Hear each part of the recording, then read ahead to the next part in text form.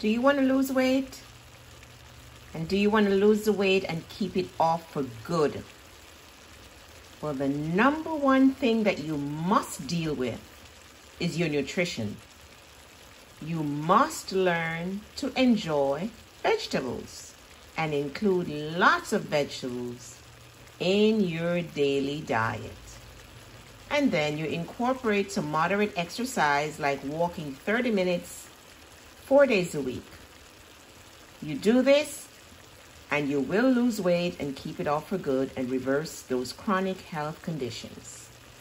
This is my dinner today.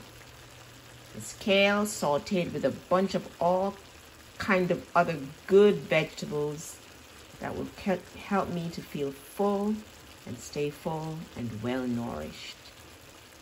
Take care of yourself.